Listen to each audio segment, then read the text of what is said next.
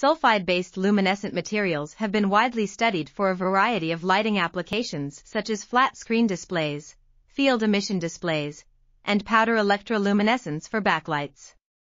These materials can be doped with various elements such as cerium and europium to produce a range of colors across the visible spectrum.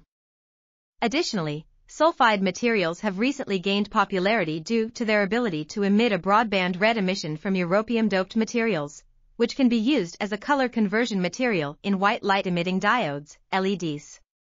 Rare earth-doped binary alkaline earth sulfides, such as calcium sulfide and strontium sulfide, thiogulates, photoluminescence, and thiosilicates have also been investigated as conversion phosphors for LEDs.